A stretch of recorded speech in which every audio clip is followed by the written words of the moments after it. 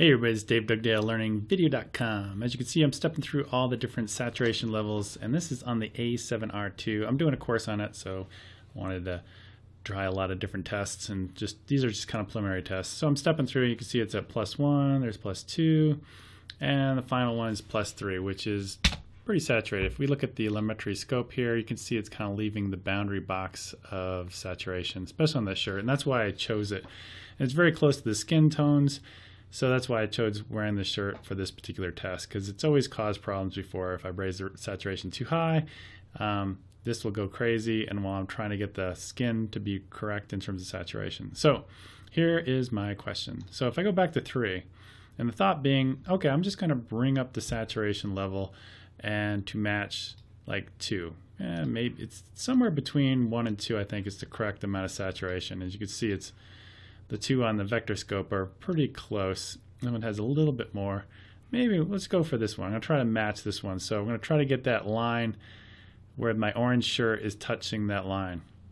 So go back to here, and I'm just going to, there's 2 saturation sliders. There's one here, and there's one here in this program. And of course there's the one down here too, which is for individual colors. But I want to raise them all up equally. Now watch what happens. Increase it, and you see it starts to distort the signal over here, and you can see it's starting to turn more, it's turning towards yellow, and you can kind of see that in the shirt when this happens. So what I'm going to do is I'm going to bring it back to where it just touches that line like the other one. I'll go back to +2, and you'll notice the skin tones are totally different. I mean, I like the skin tones here. The skin tones here don't look saturated enough, but then you see the shirt is turning yellow, where the the shirt is the correct color here. All right, so let's even this one back out to 100, and let's try this saturation slider just to see if it behaves the same way. And sure enough, it does. It starts distorting the signal that direction. So I was like, well, that's really weird. Now let's try vibrance. And vibrance, as you can see, I'm maxing it out. It's not doing anything. It's just no. So that doesn't work. So then I started thinking, well, obviously these saturation sliders must be based off telemetry of speed grade, right? So I went into speed grade, and I did some tweaking, which I'm not going to show the round trip on this one, but watch this.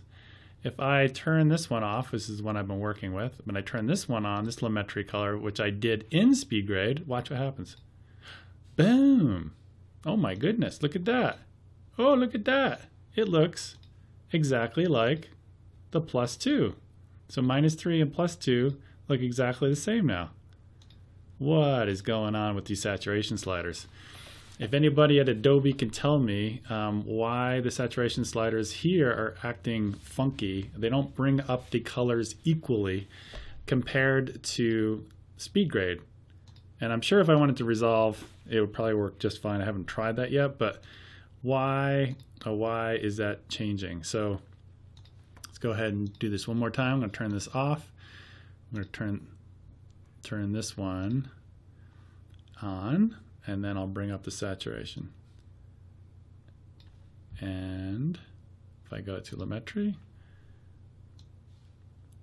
can see how it's bending the color of my shirt towards yellow. Whereas you look at this one, look at the skin tones, look at my face right here. This looks more desaturated. So it's bringing up the wrong colors or doing something incorrectly. So yeah. All right. If anybody can tell me what's going on, I'd appreciate it. All right. Talk to you guys later. Bye.